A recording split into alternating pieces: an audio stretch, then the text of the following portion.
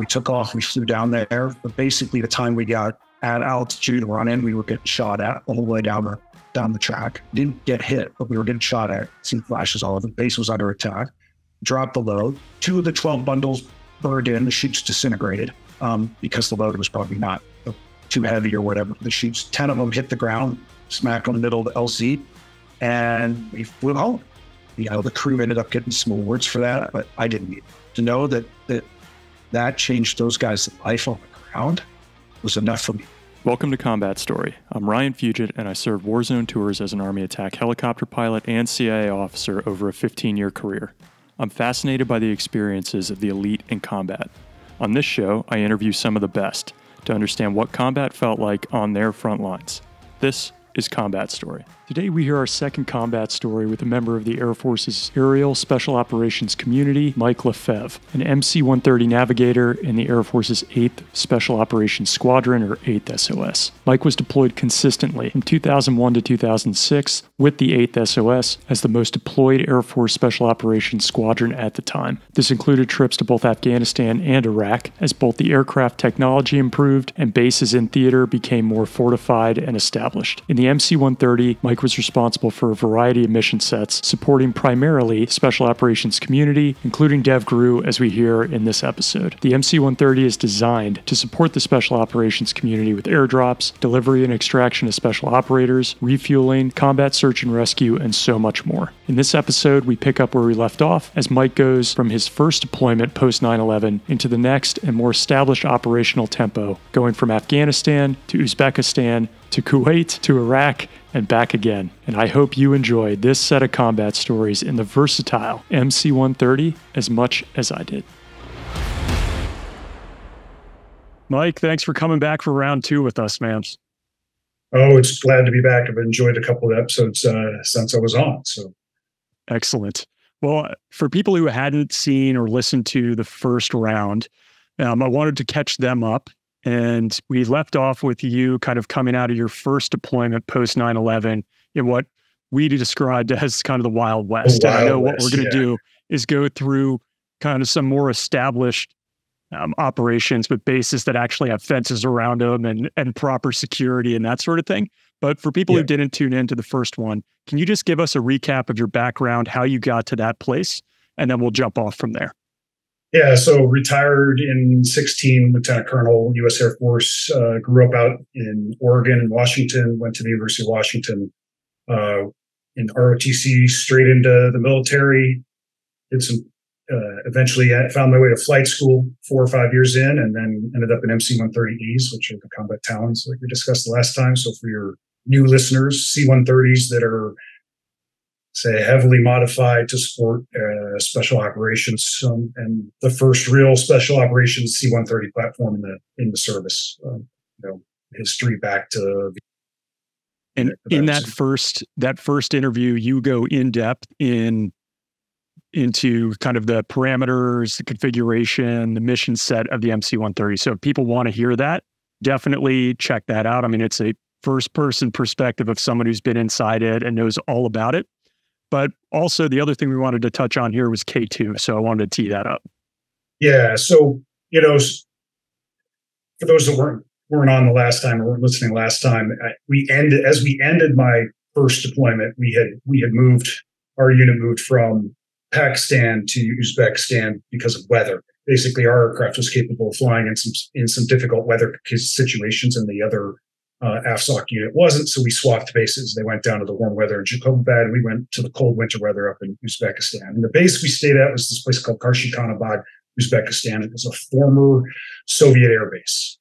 And so, basically in the run-up to deploying forces over to support Afghanistan, somehow the DoD identified this base, did some site survey type stuff, and decided, worked with the government of Uzbekistan and decided to base troops there. And we were one of our sister units were one of the first units there. But that's basically where light soft we talked about last was like the normal Green Berets, soft teams that were supporting the Northern Alliance. That's where they were based out. So the horse soldiers, everybody knows the story about the horse soldiers. Those ODAs that were the horse soldiers, they were coming out of Uzbekistan. and we were there to support them. Well, that base turns out was a toxic waste dump from the Soviet era. So, everybody, talks about how like we have environmental issues in the U.S. The Soviets, their idea of environmental protection is, well, they didn't really have any ideas of environmental protection. The stories we heard were things like they would, if they were changing the oil or the hydraulic fluid or something in one of their fighter jets or jets assigned to the base, they would just unscrew it and just let it drain into the earth. So the ground wouldn't freeze. Any standing water would turn green and purple. I mean, we have pictures of lakes and stuff there. It was a mess. And not only that, they found later they're pretty positive. There was at some point during the Soviet Union's Afghanistan war, they put up a chemical. What's those units that you guys have? The chemical defense units or whatever, the ones that do the decontamination. They put up the whole decontamination unit, and so there's pretty sure that some chemical weapons remnants were on that base, and even some depleted uranium, and maybe even some remnants of physical nuclear material. So through the years, people have come on with some fairly serious illnesses of about 4,000 or 5,000 of us that were stationed there. In fact, there's I would say the leading proponent in Congress is a gentleman named Representative Green out of Tennessee, who was a Night Stalker, and he was stationed there too, along with some other guys. And then this foundation, which is the Stronghold Freedom Foundation, was formed by one of my the enlisted gentleman I flew with years ago. And he used it as a point and a way to advocate for all of us, because so many of us came down with some serious either side effects or illnesses, mostly in the cancers, and then some very serious, like I'd say, autoimmune disorders. And those of us that were there, I'm lucky. I have some issues, but nothing very major out of it. But I have friends that have passed away from cancer, and the incidence rates from cancer and some of these autoimmune disorders and other things going on are just kind of out of control for that population group.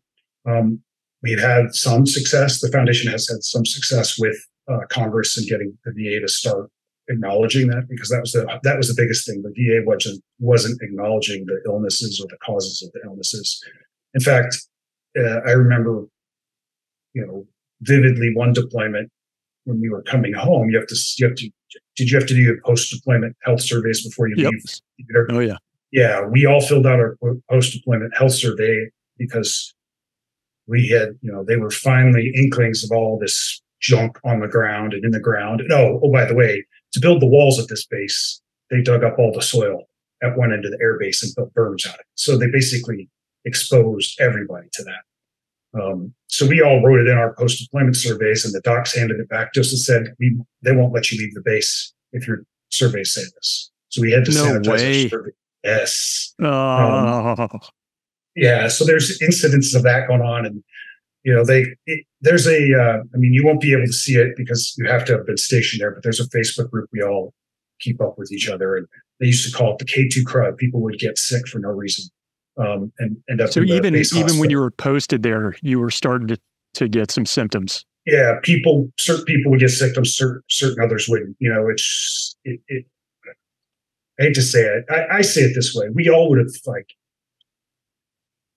I would have gone there no matter what, Yeah.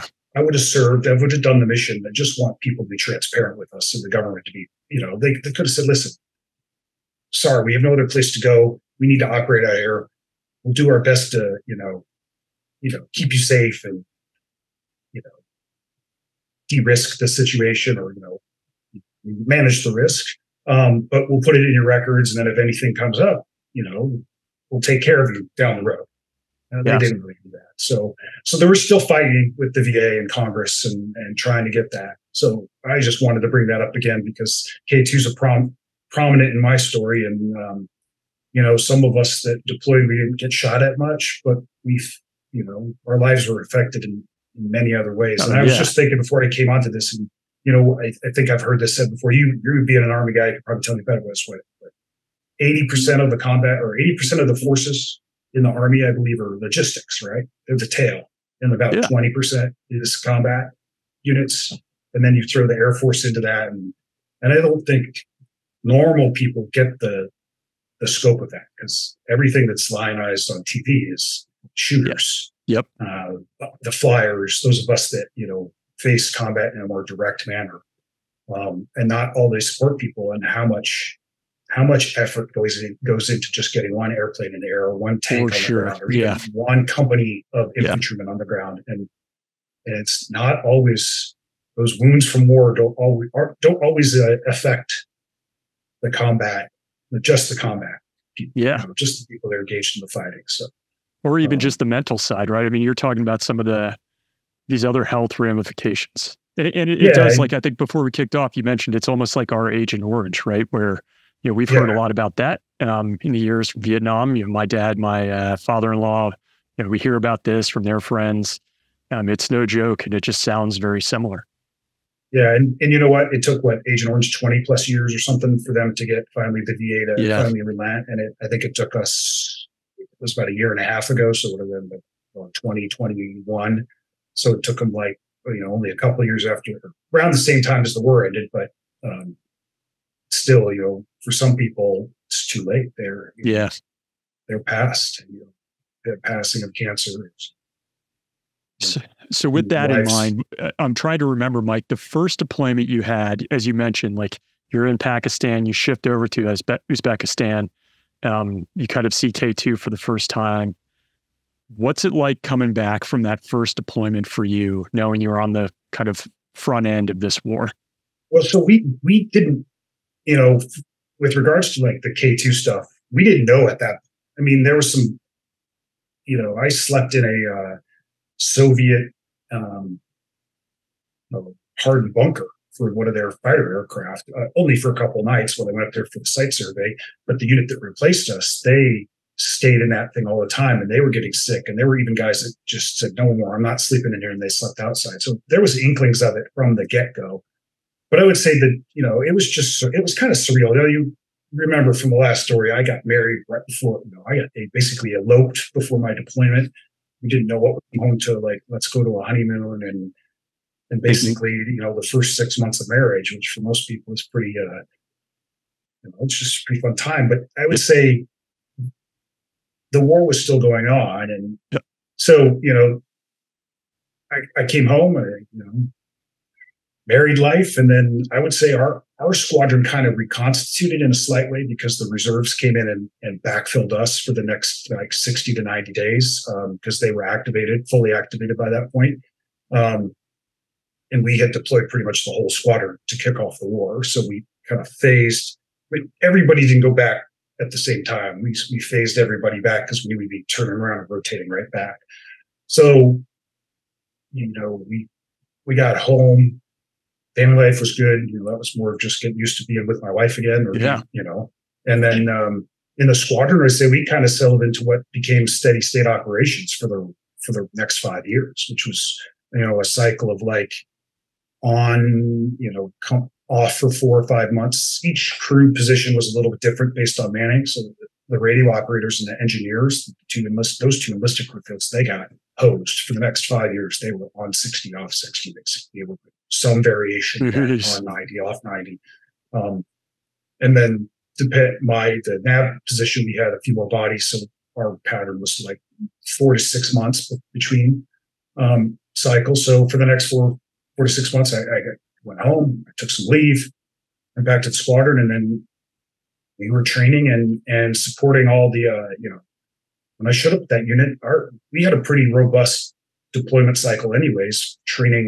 All our training was cycled in the 90 days, joint special operations cycle. So there was all sorts of events that happened every 90 days. So, and you were on alert. We still had those mission sets were still there. So we still had to maintain, as soon as we got home, the unit got back up and two crews were into work. Then, it was we had to maintain a certain number of crews to support that mission set. So it was just back to work as normal with the eye on the ball of hey, we're going back, and if we got guys over there, what are we doing to help those guys over there? Too, people asking for parts or equipment or support from back home. All the tier one the tier 1 folks we've interviewed on this program, like when they're back, they're constantly training and shooting and jumping and going around the world. And you're the We're doing the same for thing. them. Yeah. So you're a big capability force. So, those guys have a dedicated cycle, whereas AFSOC supports all the mission sets. So you're not just doing that. You're doing what these things called J sets, which are joint combined training. So they tampered a lot of it down during that time because they just couldn't. They just had to. But normal ops, you might be heading down to South America or Central America to do a joint training mission with Green Berets and the Colombian military, or if you're overseas, you might be doing that in Europe with one of the militaries in Europe or in Asia. In the stateside, you're doing things like flying up to Fort Campbell for a week and doing Hilo AR training with the 160th, and we still did that stuff. We still deployed and went TDY. We didn't do it as much, but we still did that. So you're doing not a lot of downtime, is what you're saying, for the next 5 years. And not a lot of downtime for the last 5 years. And I said in the last interview, that was the start of being the most deployed unit in the United States Air Force for six years running. So, and then you put that other cycle, and we won't even get to it. I'll just mention that in that 6 years, I also went to Haiti for a couple of weeks because there was a Haiti, an intermittent Haiti mission. And then, I think we got put on alert a couple of times for some hostage rescue missions down in Colombia because there was still, the FARC was still big and there was still American hostages and stuff down there. So those other mission sets popped up every now and then, and some of the guys got to go do them, and some of us didn't. But those were always there. And then at some point in that cycle too, in those 4 or 5 years, the JSOC went back to its full training schedule. So then we would have those big exercises twice a year with them. They usually had them once a quarter, but the whole package usually, they're quarterly, but some quarters are bigger than others. So I just put it that way. I don't want to get too far into the weeds and get myself in trouble. Got it. So then you have all those training missions and off you go. So that was, back to work. And then that summer of 2004, I deployed again, back to K2, back to Afghanistan, got to see K2 in the summertime. Not a lot happened. I would say the best way to summarize that deployment was getting used to just static everyday operations in Afghanistan. What is that like? What do you mean by that, Mike? Well, so a lot changed between when I left and when I got back. And the biggest incident I would say is Anaconda happened in March. So I got back at the end of January. Anaconda happened in March. And that was really the introduction of, up to the point I left, it was a soft war. So, and I firmly believe that if it would have stayed that way, probably wouldn't have lasted as long as it did. But I can't, you can't get around the politics of big army and the government, military contractors and all that stuff. And who knows how that decision was made or driven, but that was the big change. It went from the Wild West, as we were saying, and our true software by, through, and with, partner forces to big army. And I don't even think we had RCs or any of that stuff then.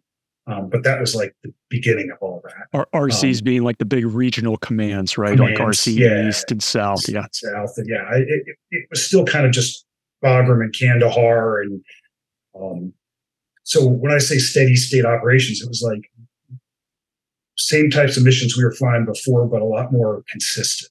So the pace wasn't as high. And the mission sets were a lot of just trash, hauling people around that. And, saw a lot of, like I said before, saw a lot of, mail missions, cash missions, and then just building up bases. So flying a lot of equipment and into those places like Chapman, where you were stationed here, where they slowly just built up those ODAs and ODBs into those big operations. And then, and we kind of started some of I wouldn't say we did a lot of the hit missions that one. It was just a lot of more just resupply. And that's when I say big army was starting to really build up a lot of bases. So SOF kind of had some bases and the big army was starting to build up their stuff. Did you not do an OIF rotation before that, Mike? No. So my OIF rotation is the next one. So 01 and then 02, basically went back in June or July. So I had maybe 3 months at home, 4 months at home. and then was home again for 60 days or so, basically for Christmas, and then went back for OIF in like January or early February. And that's that we can talk about more. So once again, bigger package again. Squadron was split. I went with the white soft package to Kuwait. The rest of the squadron went, the other chunk of the squadron went. This time we deployed in concert with the reserves. So we think we had, I want to say we had 3 or 4 crews from our squadron and 2 crews from reserve, something like that. And then the package that supported went and elsewhere that supported Black Soft or JSOC had more reserve crews and less of our crews. But we basically deployed almost at the same time. That was a little bit different because we kind of deployed as what we call an air element and just JSOC an air component, Joint Special Operations Air Component. That time we deployed as a JSODF, an actual task force. So the task force commander was an Air Force colonel this time instead of an Army colonel, but we had 2. Wow. Yeah. So the task force commander was an Air Force colonel, and we had 2 battalions of 5th Group Special Forces with us and a platoon of SEALs. And then the 53s, MH-53s from AFSOC, and then our aircraft. The gunships were in theater and supporting, but they weren't in Kuwait at that point. They were flying out of it. I think they were part of the task force, but they were flying out of a different airfield for the opening of OIF. And then we opened OIF, so once again, more a junior flyer, but a senior captain almost senior captain at that point. I ended up on the staff again. And this time I was at J35 plans inside the JSODF. So when I talked last time about me, helping Chris Miller's team out on the ground, the gentleman who was the acting Secretary of Defense for a while, he ended up being the S3 for the battalion, the 5th Group Battalion at that point, 2 years down the road. So he and I kind of bonded over that. Hey, I was one of the guys that helped pick up all your wounded. And he was like, well, thank you for that. We'll be good friends now. And that was where I learned, like, there's so much variance and difference in officers and in the services. Like, he was the greatest guy to work with. If you told him there was a limitation on weight or we couldn't do A because of X, Y, Z, he would go to his teams and he would figure out a way to make it work. Whereas the other battalion S3 was always like, no, I can't ask my guys to lose 2,000 pounds. Well, we can't fly your Humvees in if they weigh 2,000 pounds more. It was always a fight with him. And Chris's motto was like, I've got 3 or 4 extra teams sitting around that aren't going in. So, I'll make it a contest to see who can get the lightest. And the lightest 10 teams will get to go in. That's awesome.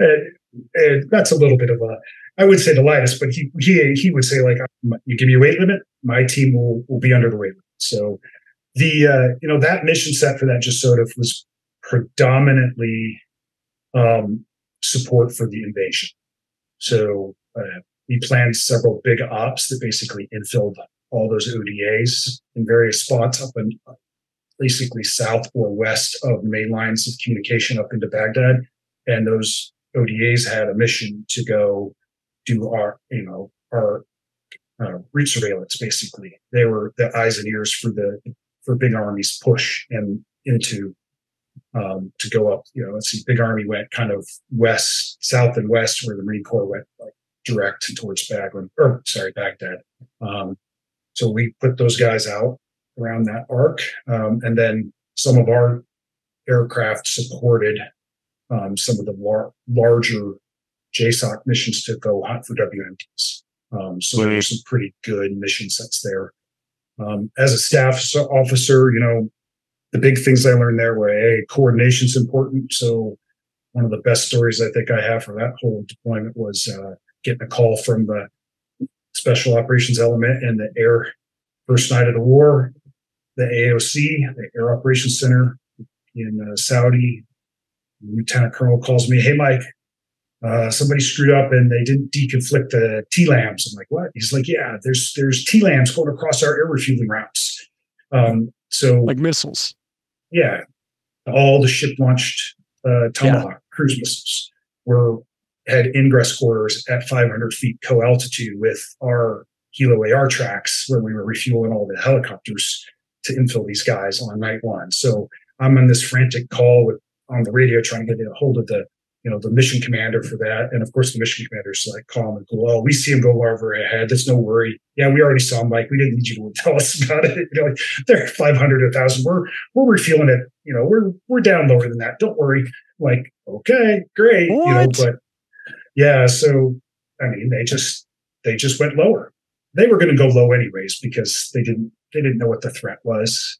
We didn't know how the Iraqis would respond. The Iraqis actually had some top, frontline, Warsaw Pact gear, and some French and some Swedish and some other gear as far as anti-aircraft systems. So, we would normally refuel helicopters like 500 or 1,000 feet. So they went a lot lower. They went as low as they could go, basically safely to refuel. They did a mid-air refuel below 500 feet. Is that what you were saying, Mike? Yeah, with helicopters. It's a little bit different. Jeez. It still sounds pretty dicey. Yeah, but I mean, come on. Helicopters can fly at like 2 feet. That's true. It's not dicey when you have all that terrain following equipment. You train for it and you fly for it. So when you said you were in the Air Ops Center the night that the war kicked off, can you give us? Well, I wasn't in the AOC, and I was in our center.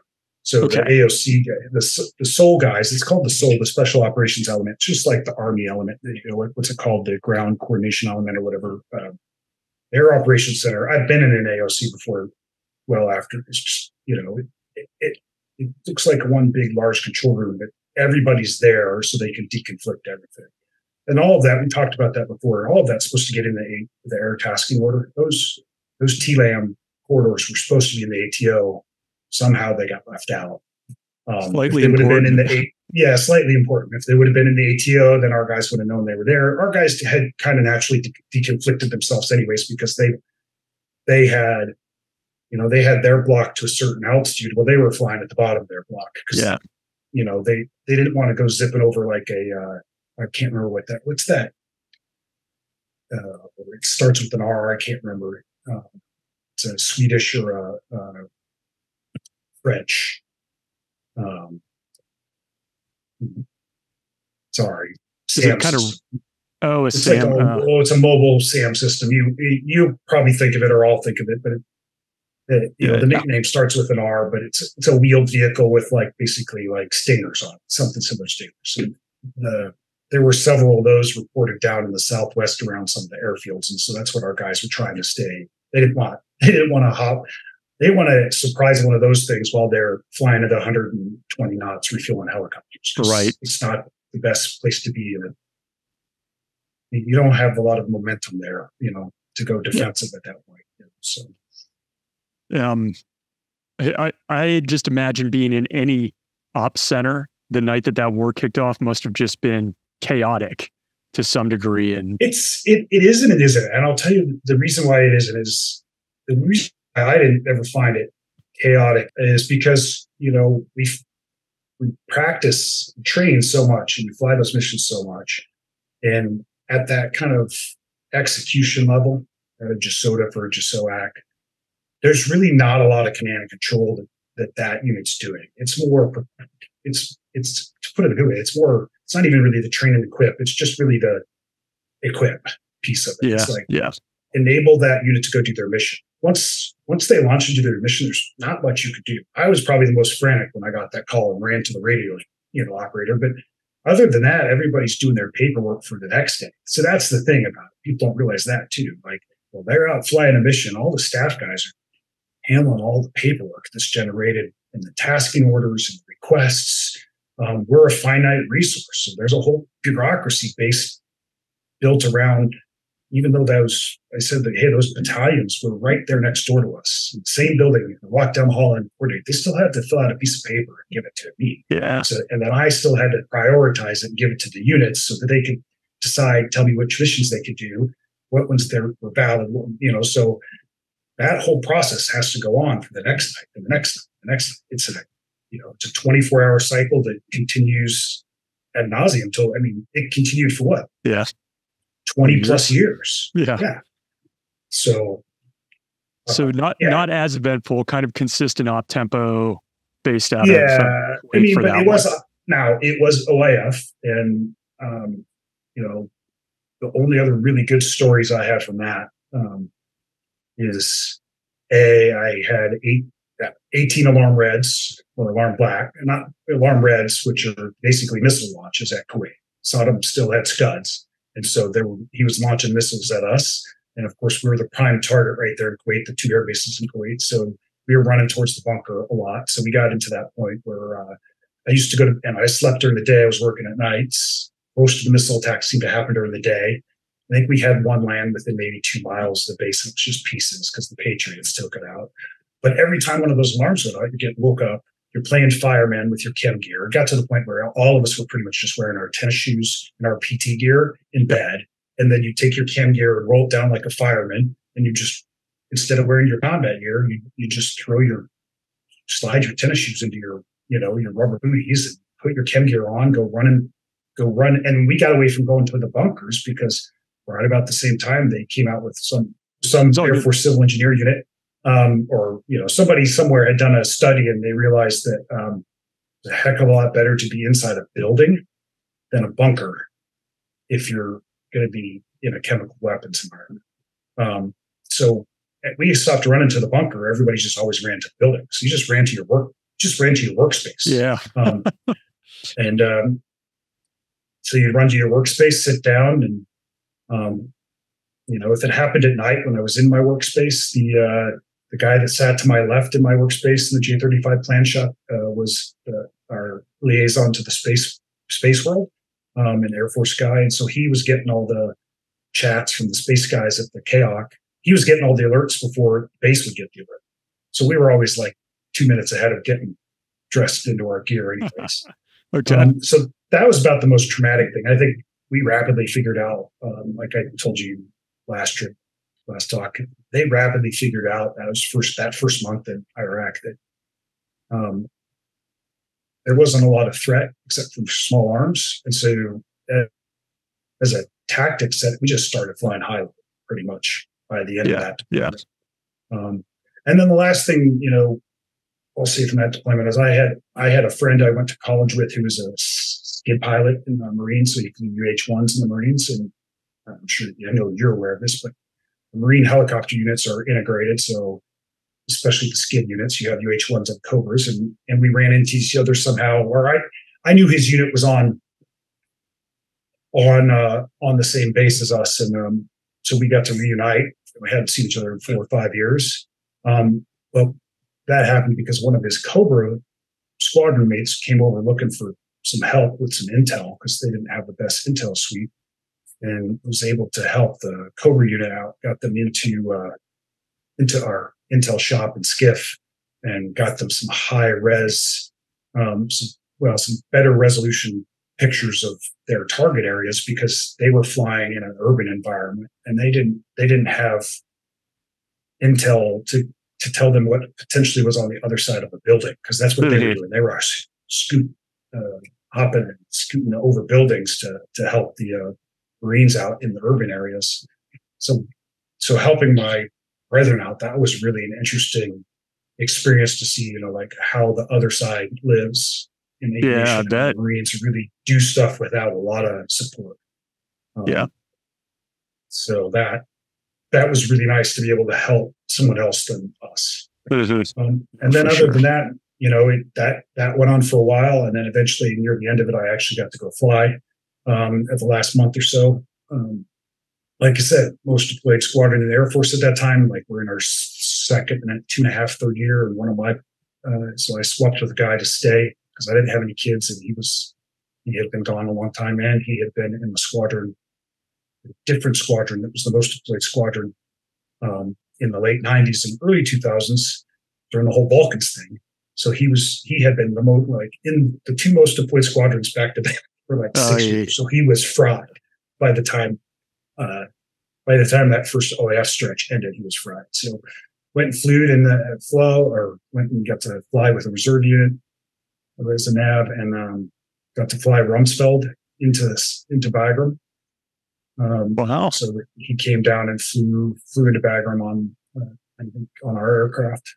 So that was a big dog and pony show. Obviously, we flew it in, and there was F-15s, as top cover for us, and all sorts of fun stuff that we got to coordinate for that.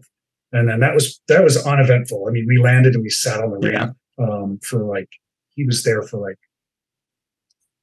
4 or 5 hours or more. So we flew up, we sat on the ramp at Bagram.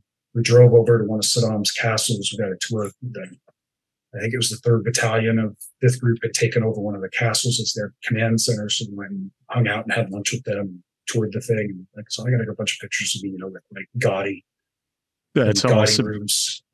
You can look those up on the internet, not myself, but I'm sure there's plenty of them up there. So, and then went home and was home again for, I lucked out. I was home for almost a year just because of some training things. And, like I said earlier, when you go home, you have to keep progressing. So in order to get in line to become an instructor in other sectors and training things I needed to do. And then I was progressing in rank. So they were trying to set me up for a major's promotion board, give me a different job in a different squadron for a little while. And then went to K2 in the winter of 04, back to the routine of Afghanistan, which at that point was our squadron at that point settled into mostly Afghanistan support, and a couple of the other squadrons were doing Iraq. And that's kind of how it split out, just like the Army kind of split out. Mm-hmm. Army took Iraq, Navy took Afghanistan, was in the soft world to some extent, not the white soft, but the black soft world, chasing different targets. And then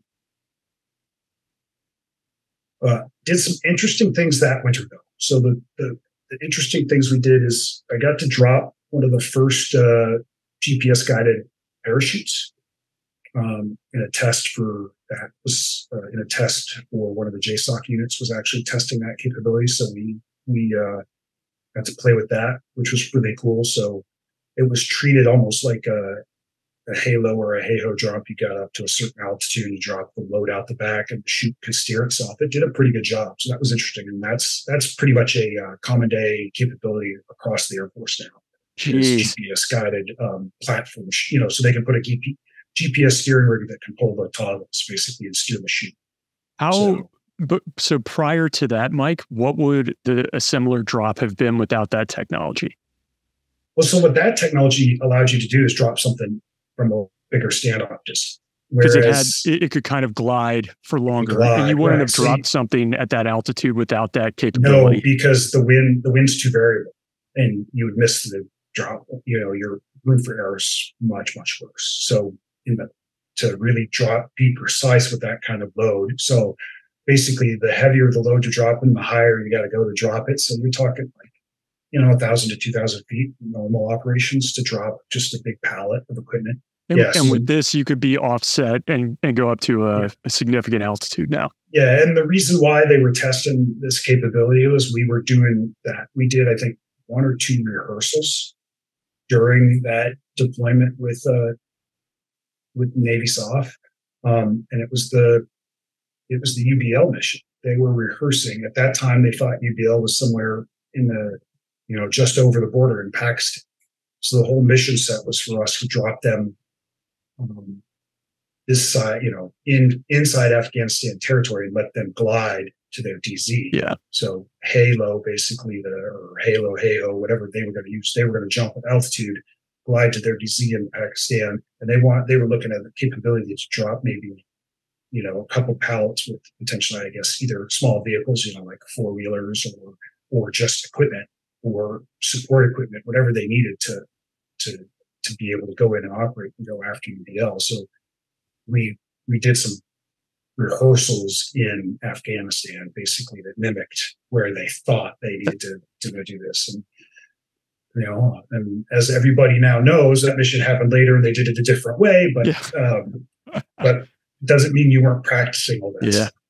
And oh my goodness. Oh, go ahead, Alan. I was going to ask, would it land in that GPS device? Would it allow it to land in a pretty fixed location, or was it still kind of 100 meters plus or minus? Yeah, it just depends. Like I said, that was the very beginning, one of the very first tests. They had tested it stateside. Then they were, like we talked, I don't know if other people have talked about this, but, SOCOM, JSOC, they have a lot more flexible ability to develop equipment. Yeah. And so that thing that I got to test, we tested it again at home a couple years later. And then now it's dropped. I mean, you go Google it, you can see videos of it on YouTube now out of normal C-130s and stuff. That's so awesome. It's a lot more accurate now. That whole system, when we tested it, it was kind of convoluted. There was a process you go to try and determine the winds, because it is still wind dependent. You couldn't, when you're dropping from 1,000 feet, you can use a forecasted wind, and if it hits the left side of the DZ instead of the right side of the DZ, no big deal. But if you're dropping from altitude, I had a buddy tell me a story once where the wind shifted on him on a halo drop, and the guys he was in Europe in the 80s, I think, or early 90s, and he was dropping a partner soft unit, and they missed the whole peninsula of the country they were dropping. So instead of landing on the one side of the peninsula, they landed on the other side because the wind shifted and they couldn't do anything. So they ended up missing the whole country. Yeah. But you can't, there's no real good way to measure winds aloft, unless you're doing balloons. So we were using sensors. We were dropping these specific types of sensors out of the aircraft to try and get the winds so that we could get, narrow our drop window. Because with that kind of equipment, you're dropping in a bucket instead of a pinpoint. And when you're dropping over a DZ, you're dropping on a pinpoint because you're only, the highest ever dropped from over a normal drop zone was like a couple thousand feet. Yeah. So it's a really cool capability. I was one of the first guys to get to play with it, and it was interesting. You could see the utility of it. It didn't get used it may have gotten used later. I have no clue, but we just tested it. It still needed some work, and they went back home, and eventually it worked. It hit the real world, 5 or 6. I won't even say I think by 8 or 9, it was starting to get more popular for all sorts of units. So that was that deployment. Came home, went back to OIF to Kuwait in the summer of 2005. Just a quick thanks to our sponsor, HelloFresh, and we'll get right back to this combat story. We love HelloFresh in our family.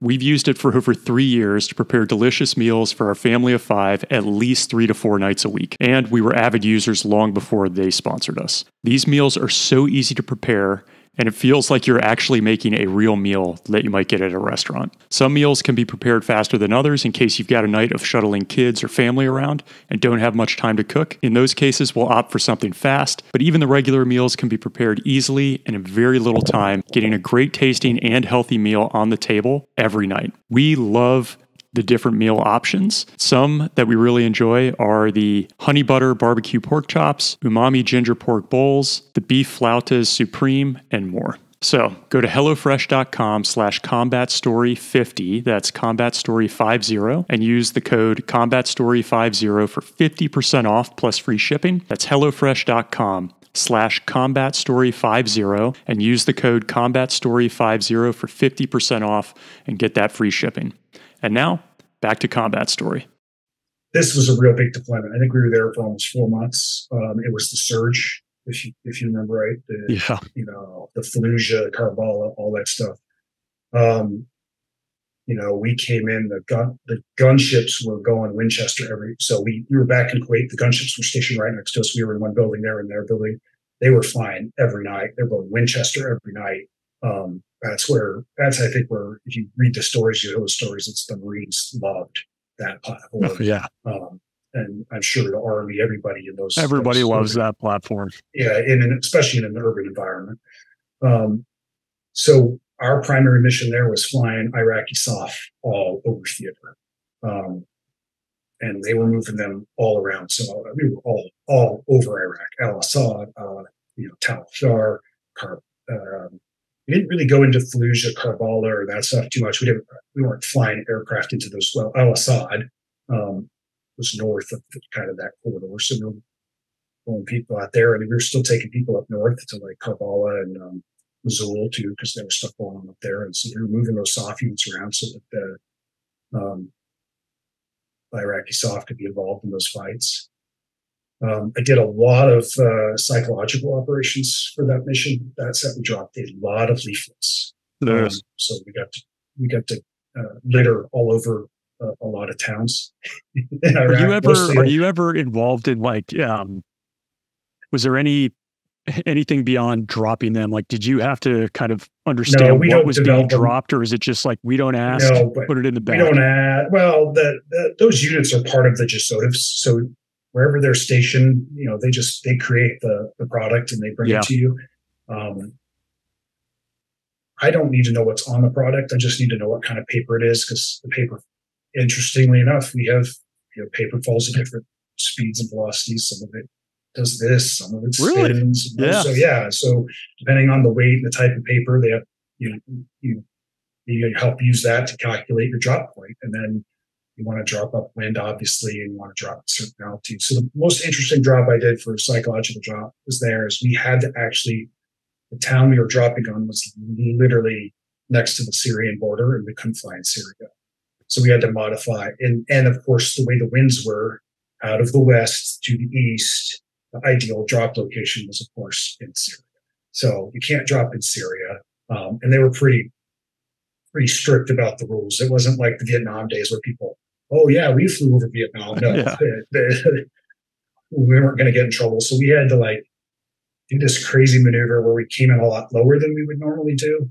We decided the best thing we could do was come in lower at one corner of the town and then start a climb, and then bank over the town and hope that got everything up in the wind enough that it would go across the town at an angle instead of blanketing the whole town or something. I don't know.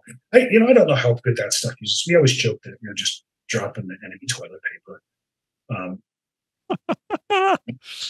because they're that kind of size, and it's you're just throwing a bunch of trash at them. But it's got to work, because in some way or shape or form. But tell you what, it makes a mess of the airplane. It makes an absolute mess of the airplane afterwards. So now we just send it over Facebook and Instagram emails, and whatnot. Yeah. You would know all about that, wouldn't you? Just a different medium. Yeah. So did the old-fashioned way. I'm looking at my notes here. And then our big mission, that one is we got flexed to Bagram. So during that Iraq deployment, they would flex you to another theater? They flexed us to the other theater because they needed. So a mission came up. I don't know if you remember this, but a contractor, the Taliban, Taliban, whatever you want to call them, the Taliban, Al Qaeda, whoever was in Afghanistan at the time, they threw an American contractor off a cliff. Remember that? I don't know if you remember that. I don't remember that. No. So they threw him off a cliff. Basically, they took him captive and they threw him off a cliff. And let's just say our intel figured out where they were, and they set up a mission to go do it. And they didn't have enough platforms in theater to do that mission without risking the day-to-day mission set and support that they needed. So they basically flexed us from Afghanistan, or from Iraq to Afghanistan, to go support that mission. So we went there with the sole intent of supporting that mission. And so we went into Bagram and we flew. I think we were there 4 or 5 days, maybe a little bit longer. And all we did was support that mission set. So that involved some Hilo AR support for infills and exfills. And then we were supposed to take the strike team in. And our aircraft actually lost an engine halfway into the mission, and so we had to turn around. So the strike team only went in with half their force, which is what they still went in. Wow. Well, they planned for that. That's how they break up their teams and all that. They build their missions so they can do things. Yeah. So they still went in. And they got the guys, and that was that. And then we went back to OIF. Speaking of losing an engine, how hectic is that in the cockpit when that's going down? So one engine, it's hectic, but you practice that stuff all the time. So one engine is not a big deal in a Herc. It can easily fly on 3. You can't really do your mission set, but yeah, it's usually usually it starts with something like it either just goes or it starts with something like the engineer says something, hey, the oil pressure's wobbling on this one, or what should we get to watch this one? And then 3 minutes later, it's like, yep, there it goes. Okay, we got to shut down number 3. All right, shut down number 3. All right. And then it's at that point, pilots, hopefully the mission commander or the aircraft commander makes sure one of the pilots is flying the plane. Yeah. And then the other guy, then the other one, and the engineer handled emergency procedures. And then, if you got a good radio operator, they'll immediately report it. And then, then we made our decision, and, you already pre-planned kind of your go, no criteria in your risk planning, your risk management planning, that if this incident happens, what's the status there? Is this something where we push on? Is this something where we, I would say if we were flying guys into like a big airfield like Kandahar, we probably would have pressed and just, landed there. And if there were hooks there, have a hook crew, some other maintenance, you take a look at it. But in this case, we were flying them into some place that there wasn't any maintenance or support. So it was like, okay, we can't do that. We're out. We're turning back. We're RTB. Now, 2 engines, that's dicey. So I've never had that happen. So, had a friend happen to him. I won't steal his thunder if you ever gets a chance to talk to him, because his story is really cool. So it just depends. And the last kind of thing about OIF, that deployment is, first off, that was a great crew. I flew with that crew my last 2 deployments. What made them so good, Mike? Like, what makes a good crew in that cockpit? Well, good crew, I would say a good crew in any cockpit, you kind of have to have some natural synergies. You got to get along, and you got to be a good mix of people. You can't all be the same types and qualities of people. So each of those deployments, I had a brand new navigator with me. So at that point, I was the experienced navigator. So it was always, our squadron was always really good about mixing an inexperienced guy with an experienced guy. So you'd have an experienced aircraft commander with an inexperienced co-pilot, or you'd have an inexperienced aircraft commander. When I say inexperienced aircraft commander, a newer aircraft commander, still quite experienced, but with like a higher time co-pilot. 2 same level navs, so you have an experienced nav and a new nav. I would just say that we were technically whatever they called crew 4. And say the biggest reason why we were good is we just all got along. We just all fit, culturally well together. The other thing you get to that point in that cockpit, there's so much talking going on that aircraft was very intensive about communication. And we all communicate well. And when you're living, breathing, eating, flying, training with the same people over and over and over again, you get to a certain point. And why I say that crew was the best is, we had a very unique intercom system. So we had private intercom channels. So the loadmasters had their own private intercom. The radio operating EWO had their own private intercom. The nav had his own private intercom. And then the pilots didn't, but the pilots could access the different privates. So it was standard procedure for the pilot flying the aircraft to have the nav intercom pulled up and listen to our conversation. So we were in the depths of flying. You could be running the left navigator could be running a checklist with the engineer, which involves the whole crew. Pilots are flying the airplane and having their interplane conversation going on. The loadmasters are doing their thing on their private. You can't hear them. The EVO and radio operator are doing their things.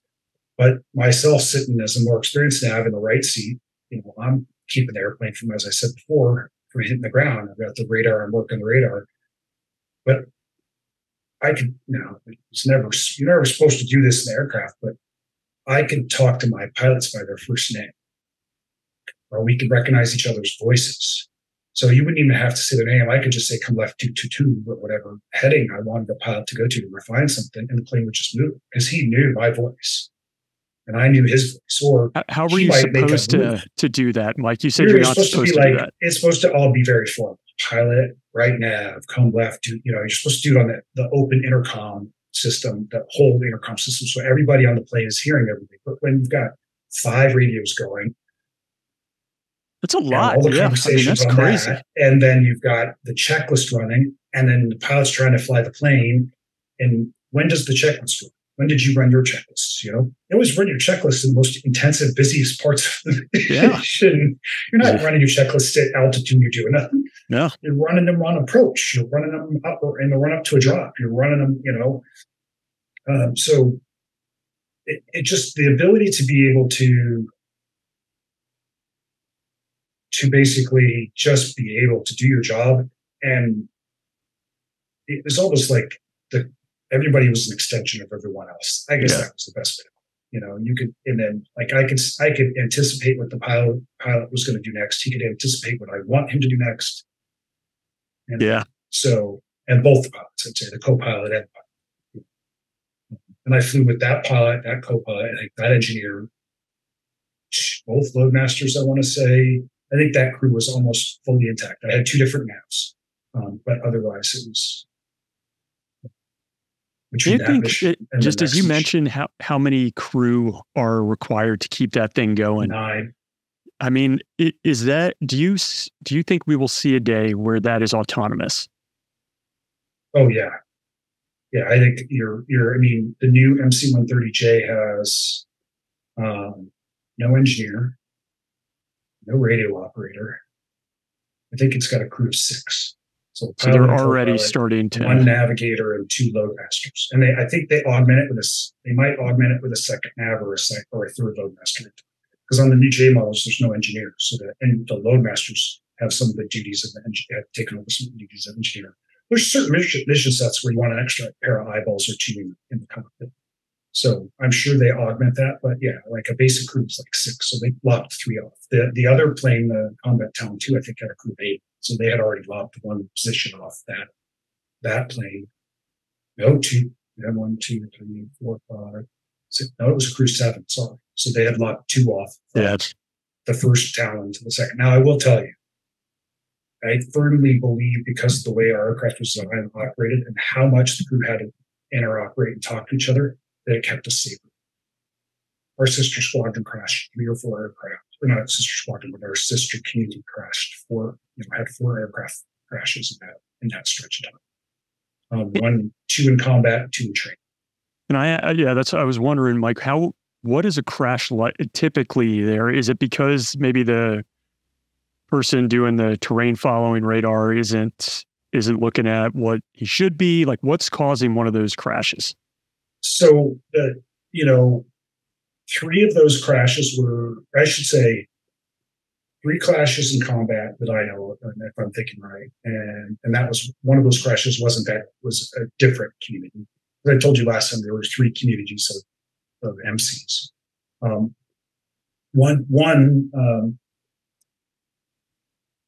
Two of those were CFTs, control flight into terrain. So basically pilot error or crew error. Let's not say pilot error, crew error. One of them, then it was a training and nav deficiency. That was one that happened in training. Another one that happened in training also they flew in train, but I think that one was crew error also, but there was some extenuating circumstances with weather that added to the mishap. And then one wasn't the crew's fault at all. The Army actually caused the accident. The airfield operations at our airfield in Iraq didn't put a NOTAM in that the first 3,000 feet of their airfield were under construction. And my gosh. And the crew landed on brick 1, and then about 2,000 feet down, the aircraft just suddenly came to a massive stop and ripped up the aircraft and hurt some crew members because there was a big hole and they hit the hole. Wow. So there was supposed to be a NOTAM about a displaced threshold. They were supposed to land on. Yeah. And a NOTAM, if we didn't cover it last time, a notice to airmen, right? So it's this is like there's construction going on, there's a tower being built, there's something going on that you need to know about as a pilot or as a crew member. Yeah, as an aircrew, as someone flying into this airfield, you need to know these things going on at this airfield. Yeah, so they neglected to put that NOTAM. Yeah. So that one wasn't the crew error, but most. From my experience, just in the Air Force in 20 plus years, most of the incidents that I saw were or that, briefed to us when we did safety and stuff. A lot of them were CFTs. The technology today is so good that a lot of times it's a pilot crew error. Somebody makes an error and they fly that into the ground. I mean, that's why I said it last episode. That's why I exist. That's why we existed as of right now. That was our whole job, was to keep the aircraft from hitting the ground. So we always used to say the probability of kill of the ground is 1. It's not quite 1, but it's pretty darn close. Yeah. So, I mean, I've seen the videos of helos hitting trees and stuff. So a lot of that's like, oh, we can squeeze through there. So I've had that pilot say to me once or twice, I think we should, the good idea for it. We're going to do this. No, you're not going to do that. Not with me in this aircraft. You're not going to do that. Yeah. So that was 05. Last bit about 05. I just want to tell you a funny story about 05. So that whole deployment in the desert. Oh, I forgot. That deployment started off with our first mission. We ended up going up to Karbala, big army base Karbala, and we landed there. And one of our engines just decided it was gonna. I could swear, right? It shat itself all over. I mean, just oil everywhere. And so, there was no cranes on the base. There was no support. So we were basically stuck. And of course, multiple of us first mission back in theater, multiple of us I think all of us forgot to bring, except for maybe one guy in the crew, forgot to bring our go bags. So normally when we're in theater, we always brought a go bag with us, with like a change of underwear, some clothes, some survival stuff in case if we get stuck someplace, or if we crash, we have something to grab to run off the aircraft with. And none of us brought our go bags. So we had to go over to the BX and buy clothes. And then we got to go see this beautiful chow hall that KBR, Cadillac Brown and Root built. And we were just intense, but that was another one of those occasions where after my experience in Kuwait the first time with all the Scuds flying at us, where I started getting ambivalent to rocket attacks, is there was a rocket launched at the base while we were sitting there one morning. And we were staying in the ODB's house, I guess they call it. We were staying, instead of staying in just normal army tents, we were staying with the special ops guys. And the alarm went off, and we were all stuck in this one little room. And the aircraft commander rolled over, and the co-pilot. And like, what are we going to do? And all of us, we don't have helmets with us. We don't have flak vests. We had our aircraft gear, but we didn't have our run out to the bunker gear. Yeah. And so somebody rolled over and said, "What should we do?" Someone else is like, "I don't know. I don't want to get out of bed." I think we all collectively decided that if a rocket was going to hit this building, oh well. And we just all went back to sleep. Like, it's been 5 years of this. We're good. Yeah, hey, we're good. And that's where, another time. It's like, God bless the counter artillery, radars and defensive systems that the U.S. military builds, because it was obviously they hucked a couple rockets or mortars at the base and it didn't hit anything. But so that whole story ends with the contractors going out into Karbala or wherever that town is, getting some sketchy crane to come in, some, Iraqi entrepreneur that probably charges a lot more money for that crane than it was worth. And I think I think the day prior or 2 days prior, someone had brought us up the oil cooler or the transmission or whatever, and a couple of mechanics joined us and they fixed the engine and we flew back. And that was a common occurrence. Occasionally you just did things like that. But that then started the funniest occurrence. We killed more animals on that trip than I've ever experienced in our herd. So I think, so I don't know what it was about Iraq that summer, but every animal club you can think of decided that the best place to be was the middle of the runway when we were taking off. So the surge pushed them all out of the city. Yes. So I think we killed like 1 or 2 dogs, a couple bunnies. But the most interesting thing we killed at 18,000 feet was a bird. 18,000 feet. And it was a big, big bird. And it shattered the kick window. So the co-pilot's his right foot is a kick window. That was one of the windows you use in our herc to look out to do airdrops. But shattered that window all over the glass, and it sounded like AAA when it hit the aircraft. So, of course, I think I said this last one about somebody screaming like a girl. Again, the co-pilot screaming like a girl. No offense, girls, but he's a little high pitched going on, and we're trying to figure out what the hell happened. And we're at 18,000 feet. We're like, and we're way down south in Iraq. Like, nothing's around us. Yeah. Like, what the heck? And then we get back, and they didn't identify the bird, which we still can't figure out why. And to this day, the only bird that I saw that was big enough to get to that altitude, that had a wingspan big enough in Iraq, was flamingos. And I just can't fathom a flamingo at 18,000 feet. But whatever it was big. And I mean, how many birds get to 18,000 feet? We just started our descent to DEVGRU. What was the closest call you'd had below that, I guess, before you continue that? Like, nothing. Nothing. Not even close. Nothing. Bird strike wise, always like on approach to an airfield or in a low level. Oh, birds, and we inject, I'm sure. I mean, the C-130 is like propellers are just going to slice and dice birds. But yeah, I've had bird strikes before. Usually it's like little birds, but not one that shattered a kick window. And so not only was it odd to have a bird of 18,000 feet, it had to be a pretty good sized bird. It's going to cause the impact, to shatter a window. I mean, it hit just the right way to do it. But yeah, so yeah, I think there was an ongoing joke, and I think our crew chiefs, they started painting the animals on the plane too. So on the side of the plane, we had a bird and a dog. I mean, they just started making a running joke of it. It's pretty hilarious. I've tried to imagine like coming back from that flight and somebody on the ground like, hey, what the heck happened? Oh, we hit a bird at 18,000 feet. They're like, sure you did. What really happened? Yeah, well, but there was blood all over the airplane. So, all right. Yeah, you can't argue with the blood streak on the side of the airplane. So, yeah.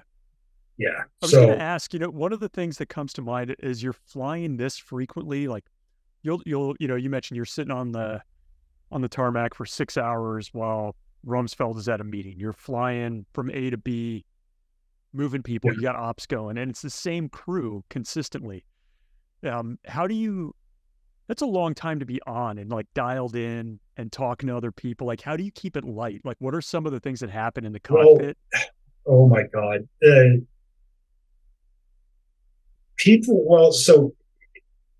We always joke that we could write almost a MASH-like comedy series just on our script. Because the creatures, let's go back. In my first deployment, I had an aircraft commander who was a vegetarian / vegan that had insomnia. I mean, so he's the best stick, and he's my pilot, and he's like that. And then on top of that, I've got a loadmaster who's a college professor. I've got a flight engineer that won't wash his flight suit. His one desert flight suit, out of superstition, won't wash his flight suit. So we joked that his flight suit could stand up in the tent by itself by the end of by the deployment, and he stank.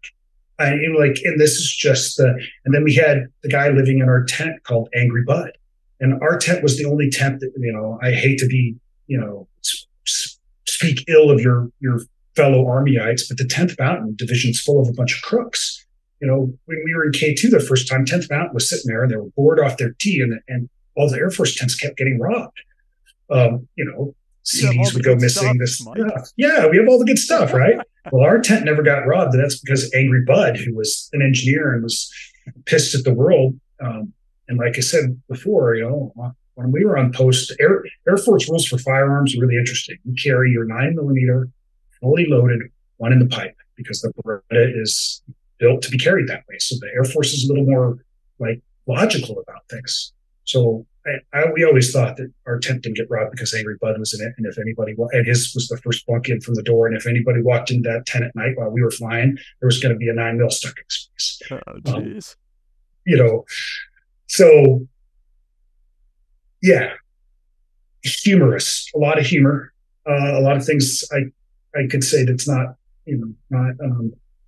suitable PC. For work, not PC, not suitable for work. A lot of body odors, purposeful body odors. Good God.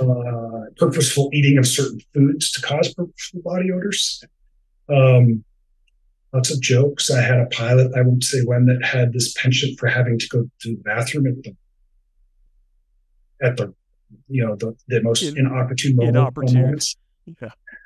And so occasionally had to, use the facility or use the lack of facilities on the aircraft in flight or before flight. And so he got that coined the term the poo angel. Oh no! What's an inopportune time? Is it like landing? A drop? No, like we're just starting up for a big mission, and he's like, "Is there a porta potty around here?" And goes running off the aircraft to go find a porta potty. Oh, jeez. So you're talking about like the humor is in that, but then there's also, you were talking about earlier, the psychological impacts of 5-6 years of straight operations, being on and being off and being away from their family. Yeah. I mean, I firmly believe he was having some sort of psychosomatic anxiety, and it was triggering his need to go to the bathroom to excavate his body. So we all had our quirks and intricacies. We played a lot of video games, watched a lot of stupid movies when we weren't flying. Told a lot of jokes, made a lot of fun of each other. One of the guys notorious. Keep going. Yeah. Sorry. No, you go. I was just saying. No, I was just going to say Aircrew are notorious for all of that. So yeah, I was going to say one of the things you mentioned with the movies. One of the guys that I interviewed, Eric Neal, who was a Green Beret, and at one point, wherever their compound was in one of the cities, they only had 2 movies. One was like season 1 of Downton Abbey, and one was Tropic Thunder. So they just watched them on repeat over and over and over again. Yeah, we watch, we watch a different series, and we watch, Super Troopers was one of our favorites. Oh yeah, so that was something that happened in the cockpit a lot. Happened a lot. In the cockpit. Just tried to seat it in. Yeah. So different that, lines from movies would make it in. I would even say sometimes people would try to sneak in a one-liner or a funny line or something on the radio to somebody. Occasionally, something that the person at the other end would have no context for or not get, but everybody on the aircraft would be laughing their ass off. That's how you keep it light. I mean, I will tell you, multiple times I got home and on the flight back home, the consensus was, I don't want to see you Fs while I'm at home. I have no desire to go out with you or your wife or anything. I have no desire to be around you. I live with you for 90 straight days. I hope to God I don't see you, etc. It's not just a roommate. It's like a roommate who is in your office right next to you all day long for 5 months. Yeah. For 3 or 4 months, separated by a blanket, not a wall. You're in a tent, and you've each partitioned a tent off into rooms with. I'll leave out the bad word that goes in front of the blanket, but yeah. Your little hovel used to come. You go sit in your little hovel, but that's the fun stuff you do. Is fun though. I mean, that's what makes it a crew. I mean, if you've read, all the characters in Catch-22. If you read that book, which is, it's a lot like that. As dark as that book is, talking about World War II, I definitely see the long blue line, or whatever you want to call it, that line of history that goes from war to war to war, and inside those different organizations, companies, squadrons, you can see how that experience, it changes, but it doesn't, right? Yeah. That bond, the bond and the brothership doesn't change. The war and the experience changes, but then how all of us, how you as a group react to it and get through it together. My dad, who flew Hueys in Vietnam, when I would get together with him and some of his fellow pilots from that war, one of them would say, "Hey, it's the same shit, different toilet." Basically, the only thing that changes is the location, but the bonds, the jokes, the missions, they're all very similar over time. And exactly. So let's move on. Spring of 06 was my last deployment to Bagram. And this was I'll say this is a very high, this deployment, I had a lot of highs and a lot of lows. We'll talk about it in a few minutes. It was the most impactful, probably my most impactful or second most impactful combat mission I flew in the war, happened that deployment. And I also had to make some tough professional choices that I want to talk about a little bit, but some context. So that at that point in the war, they had decided they were going to retire. Well, at that point in the Air Force and SOC, the CV-22 was starting to come up the tilt road. And so, as you know, anytime they bring a new platform in, they typically have to. You can't add platforms to the Air Force. Typically, you have to cut to gain. So the decision was to get rid of and retire the MC-130. That had been in the works for quite a while.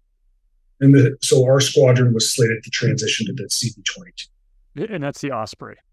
The right? Osprey. So for people listening. So that the context that I'm getting to is that caused a lot of uncertainty for the squadron members, because only the pilots and the loadmasters, and really not even the loadmasters, only really the pilots could transition to the load.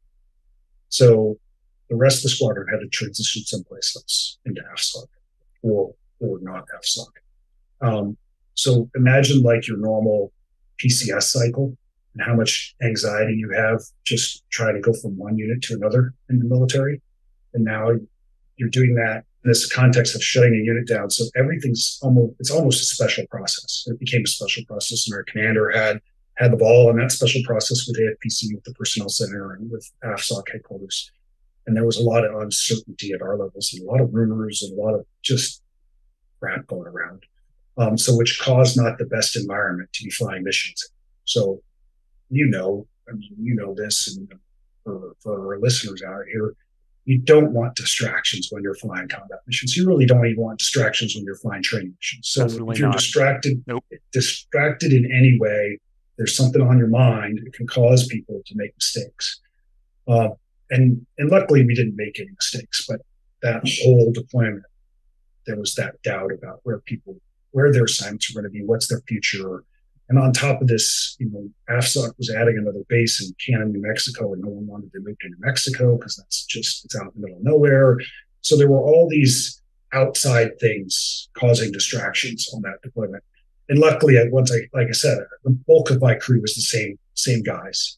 So we kind of just integrated a couple new guys into the crew, fell right back into the old team that we had been in the OIF, in 05, the year prior.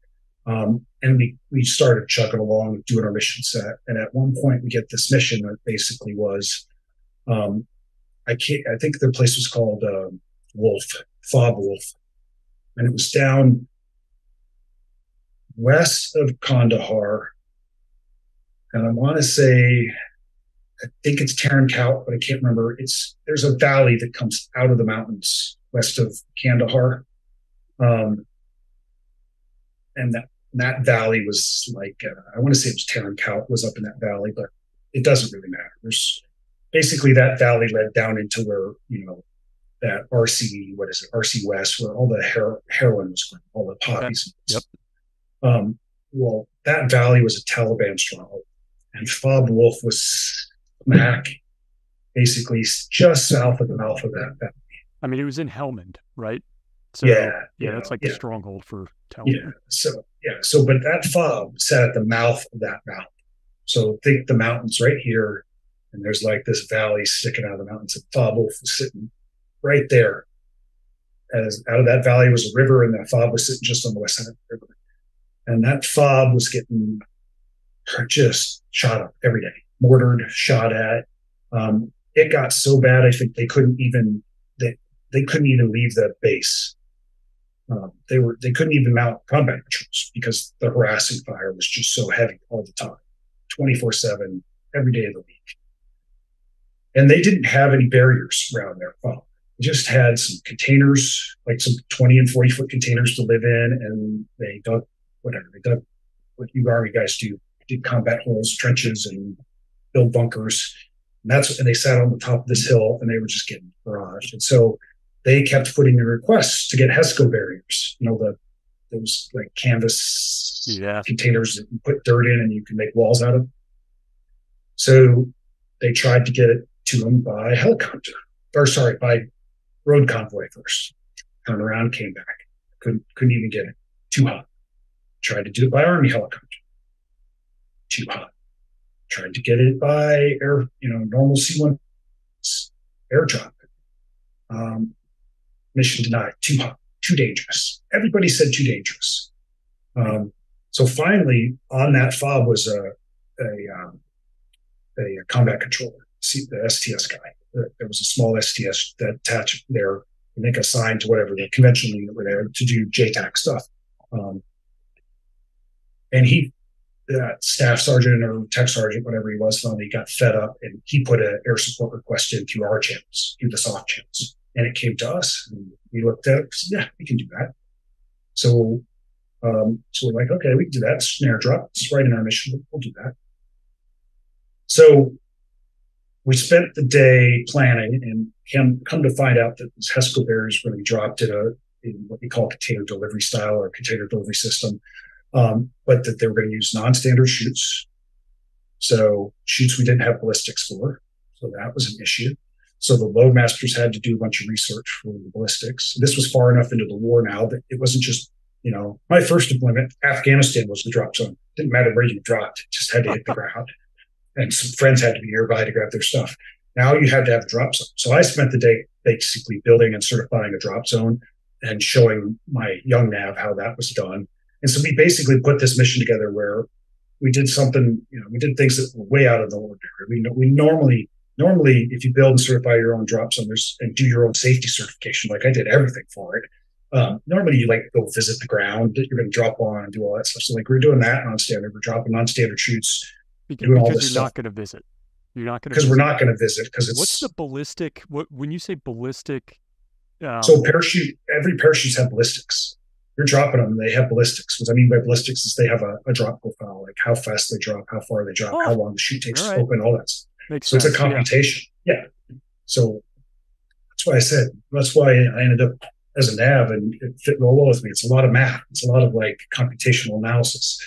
All that stuff's done by the computer, but you have to understand it all. So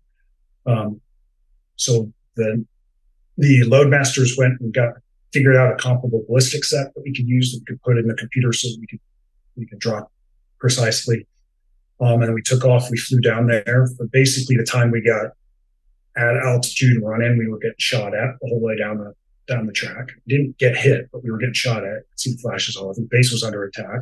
Dropped the load. Two of the 12 bundles burned in. The chutes disintegrated because the load was probably not too heavy or whatever for the chutes. 10 of them hit the ground, smack on the middle of the LZ, and we flew home. Great. Perfect mission, did something great. It was very impactful. About 3 days later, the fire slacked.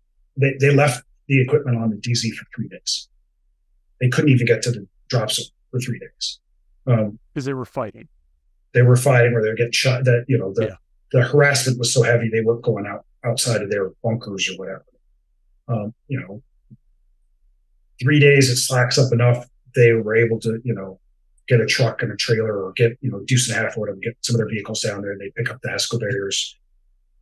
They sent us pictures. The biggest smiles I've ever seen. Guys hugging each other.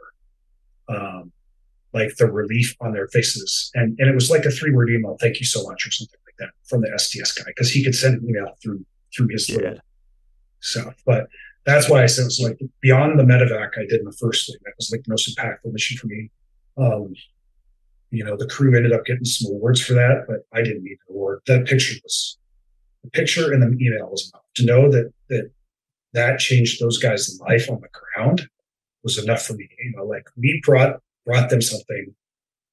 We allowed them. Oh, also included in that picture. Sorry, there was one other picture I forgot. So those STS guys lived in our red 20-foot container. So they brought those HESCO barriers back. They built that wall 3 days later. They built that wall the next couple of days. So they didn't send it 3 days later. They sent it a week later. Included in that was a picture of the hole in the HESCO, like the HESCO barrier with a big part of it blown out where an RPG had hit. And they had a before picture. No way. The barrier wasn't there, and the red container was right there. And then the HESCO barrier was there. So if we wouldn't have dropped that, we could have had some soft fries dead from an RPG hitting their living quarters, their working quarters. So that's why that was impactful. You go through all of that training, all of that fighting. Well, I say fighting, all that flying, all that work, and to know that you weren't just hauling some trash in or, shot up vehicles out or whatever. I got to see things along the way that, you're doing something, but that was like the most kind of visceral feedback of like what I'm doing is important. Am I wrong to think that it was pretty rare for you to actually get that feedback? I would assume. Oh yeah. I mean, you're in dropping something, you're on to the next mission. You never hear what happens. You never hear, occasionally, a couple of years later, like I was lucky enough, I run across Chris Miller in Iraq or Kuwait for LAF, and we start talking. I realized that he's that team leader. He realized, and then I tell him that, and then you get the thanks that you deserve. I don't know if it's you deserve it. You get thanks for that because those guys appreciate it. But yes, to get that answer back. But the crux of that was that those guys were complaining for weeks and weeks and weeks and weeks on that until it got to us. I'm sure a Chinook pilot with any set of, with a little bit of cojones could have done that drop, or could have found a way to get that. The point is like, that's soft. We always found our way to yes. It was never finding your way to no. I mean, that was the piece of that mission. It's like all these other ways we're asked to do it. All these other organizations in the hell just said no. Just at that point in the war, you're like, come on. And how lucky that they had like an Air Force SOC person on the ground to know that was even an option. Like I would never have known that. Even as a pilot, I wouldn't have known, like, hey, I could ask an MC-130 unit to come and do this. Right. I can ask my other chain of command. And that's basically what he did. He was a take-on to whatever, tactically take-on to a unit where he and his partner were the only soft guys there, and he had a channel to ask for some assistance. So he used it. And those little things you don't ever think of that impact people's lives are big. And then that mission was, that was a big boost for us to feel like, hey, we really did something important for these guys. And of course, at the same time, during that deployment, we hauled the same pallet with the same set of Humvee tires around the whole theater probably twice. So like that, literally this pallet, because our loadmasters started marking the tires with chalk because this pallet kept showing up on our aircraft, and we would move it to all the else, or we'd move it to, like, what was your base called out in, Salerno? We'd move it to Salerno, and then we go back to Salerno, and we pick it up and we take it to Kandahar, and then we take it out east, and then take it out west. Mike? It was just a pallet of Humvee tires. It was a pallet of like 3 or 4 Humvee tires. And we still to the wrong places.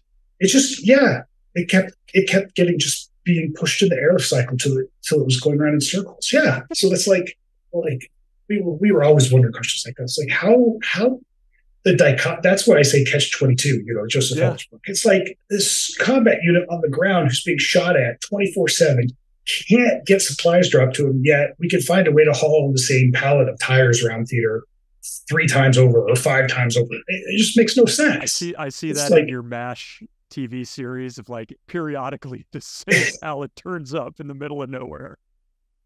It's great. So that type of stuff just drove me nuts all the time. So the last bit of that. So by the end of that deployment, the crew was not in the best place. I think we were 3 or 4 days out from leaving. A new crew had, when we rotated crews. At that point, we had 2 crews in theater, and our partner crew had rotated, and a new crew had showed up. And then we were there, and we were like, we don't know when we're going home, because it was one of those weird things where that crew that rotated in was going to be our last crew from our squadron in theater. So when we left, we were going to be backfilled by another squadron, different squadron. And we had no clue when that plane was going to get there. And once they started on their trip across the ocean, they started breaking everything. So it took them longer to get there. So we were in this limbo of like, hey, we're in, I don't know if you've ever heard Chris Stapleton's song, Midnight Train to Memphis. It's a blues song, but, it's like 40 days in jail and 39th, the longest night. Well, the last couple of weeks of a 90, 70, 80, 90-day deployment, it's supposed to be a 60-day deployment. Now you're at 70 or 80. Yeah, every day is just brutal. Like, not only when am I going to get home? Morale is so low. So low. Yeah. Yeah. And then on top of that, we have all this uncertainty about assignments. There's all these rumors going around, and guys are hearing that they're going to this place, and they're hearing that they're going to go to this unit, and they're like, I don't, and then there's just a general animosity of guys like itching in the tent every day. I don't want to go to this squadron, or I don't want to go to this base. If I go to this base, I'm out. All that's, and in this cauldron of this going on with my crew, my aircraft commander does a stupid thing. He leaves his firearm. Let's just say he leaves his firearm somewhere he shouldn't have left it. And of course, we're on an arm. We're inside a compound, a special compound with special people, where guys can get away with a lot of. You can get away with a lot of shit. There was no. People weren't running around inside the compound. Nobody saluted. All the traditional military BS just didn't happen inside that compound. That's one thing you can't get away with. It's misplacing your weapon in a public place. So he misplaces his weapon he forgets his weapon, and let's put it this way: he took his weapon off in a public place and then forgot to put it back on and went home, and then realized went back to our tent, realized what had happened, went to go get it, and it had of course, in all timing, luck, and circumstance, was not in his side. The next person to walk into that certain public place just happened to be the sergeant. Oh, yeah. Worst person to follow. Worst person to follow. Yeah. So suffice it to say, he was digging himself out of a hole at that point, and then on top of that, we get a no notice alert for a mission. And this is not happening at 3:00 in the morning, and it's a no notice alert for mission tomorrow night. It's a mission for you need to take off in you need to go brief and take off in an hour and a half, 2 hours. Oh, and we've built the plan for you. So they knew it was coming. They had time to build the plan, and then they decided at the last section that they were going to, and here we are expecting to go home. We're expecting to be on a C-17 home within a day or two. So they come in the tent, and I can see it now. I'm a major at this point, and my aircraft commander's a major. My aircraft, and so they come in and say, "We're going to have you guys fly the mission, and we're going to have the new aircraft commander, which just came in with the other crew, fly with you." So they weren't even going to pull because they didn't have a extra duty pilot deploy. So typically something like that happens, and the NAVs would go start planning. So myself and the NAV, I think we start to go off to go planning, and our aircraft commander's like, I'm not flying. In fact, I've got to go deal with this. He's in trouble. So he's off dealing with that. And they're telling me this. And the guy that comes in that tells me this is a senior navigator or a friend. And then we go off and I start planning, and I'm sitting there thinking, and I'm looking at the response of my crew, and they can't do this to me. This is not right. These guys are going to, something bad can happen. People's heads are in the game. And the reason they didn't launch the crew that had just got theater was one of the navigators had a head cold. So he couldn't fly. He was DNF. Duty's not crew fly. So he showed up DNF. And then probably from the airplane flight over or something, who knows, got it from his kid, whatever. So I'm sitting there thinking, and I decide, I'm going to go talk to Lumpy, is the gentleman's name. That was his name. And I go talk to Lumpy, and Lumpy was my instructor. He instructed me through MC-130 school. And I remember distinctly when he instructed me through MC-130 school, he's like, you could always come to me. You could always tell me something's unsafe, and I'll always go support it. Something to that effect. And I basically went to him that night and said, you can't have us. We always said if somebody was going to be unsafe, if something was going to happen, I would always come to you, and you would advocate for us, or you would help us figure this situation out. It's not going to. We're not going to. The guys' heads aren't in it. They're stuck at. They're ready to go home. They've been ready to go home for a week. Our relief has been breaking in every beautiful city in Europe on their way over. And it's a bit of it's a slight exaggeration, but some of it's true. Yeah. We can't do it. He's like, well, someone's got to do it. What's your solution? I said, my solution is I'll go fly. I'm in the red line. I'll go fly with the other crew. I'll go fly as the nav. I can do that. I'm familiar with the mission. I got my head on screw on straight. I'm an instructor. I can do that.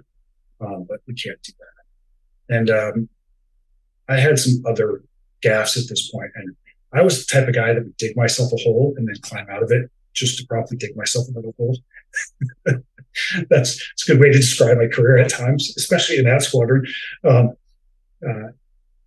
So I had just dug myself out of a hole, and then this whole thing happened on top of another issue that had happened. That deployment that was totally unrelated to flying, and so I flew that mission, and I got back, and our number two, our director of operations, was that guy. Was not my commander, but he was an advocate of mine, and he was running the mission set. But when he was in theater running mission, he was all about the mission. It was like his mindset was always, you just hack the mission, do the mission. I don't care what, he just wanted to do the mission. He's like, I don't know how. He's like, Mike, I love you or something. I like, I respect you, but man, how could you dig yourself another hole? You just got out of a hole. How could you do this? He's reaming me on this, and I was just like, oh, I'm going home. I'm not going to get my assignment. Like all this, but years later, still one of the proudest moments, I think, in my career. That there were 2 or 3 times where I did what was right, not what was convenient or best for my career or the circumstance. And it was one of those times that years later, I got to command an ROTC squadron unit, and I got asked that question several times. Like, sir, what were the hardest decisions you made as an officer? I'm like, obviously, the ones where I was doing the right thing and people were pressuring me to not do the right thing, and where I stuck to my guns and I did the right thing, what was right for the unit, or what was right for my teammates, or what was right, by the regulations or rules. When you leave, what I don't think a lot of people understand about the military is that aren't in the military is when you leave the military, you're just another person, just another civilian. Your wings, your medals, they don't get you anything. A cup of coffee still costs a cup of coffee. Yeah. Starbucks doesn't give you a free cup of coffee every time you walk in the door. It costs me $4.95, just like you, just like everybody else. So I'm sure you agree with this. You got to be true to your integrity, right? You got to have something to stand on. And when I look back on 20 plus years of that career, those are the things that, beyond those couple of missions, those times when I was, I guess, stuck to my guns and kept my personal integrity and thought it was in line with either my teammates or the mission or whatever, is the moments I'm most proud of. Not the fact that I made a certain rank or held a certain role or had a certain job. It's those times that always make me feel the best about my service. Is that, in that scenario, Mike, if you had not said anything, the other outcome, the likely outcome would have been a crew that was, did not have the mission focus required for something like that, was about to go on that flight, basically. Yeah, it would have been, putting, the aircrew concept of the error chain, the CRM, crew resource management concept of the error chain. That was one of my steps. I wasn't like saying that to my compatriot that, hey, that you can't have us fly this because this is an error. We were an accident waiting to happen. That's how I think. People's heads were not in the game, and it could have been some minor mistakes that didn't do anything. It was a pretty vanilla mission that I went on that night with the other crew. I mean, it wasn't a hard mission. They were excited. They wanted to go fly that mission. So their heads were in the game. They were chomping at the bit because they were just in theater. Everybody's chomping at the first get back in theater. So, was there anybody in your regular crew who was frustrated they didn't get to fly that, or were they? I think they were all relieved. They were very happy. Because I went back to the tent. The tent really wasn't a tent. It's like a canvas structure of wood. And I went back to that thing and I said, hey, I went and talked to Lumpy, the other crew's flying. I'm flying with them because they need me to have, you guys don't have to fly tonight. And I got a couple of thanks and relief and just some, some positive shakes of the heads. A couple of these were like, yeah, that's the right thing to do. And we want, I think we were flying a mission where aircraft commander was there. That was the other thing. They thought our aircraft commander was getting a broad deal, but somebody left his firearm someplace. I mean, it was like you're inside a compound, inside a compound, inside a compound type thing. It's like not some gaming worker wasn't going to stumble upon his handgun and cause an incident. Right.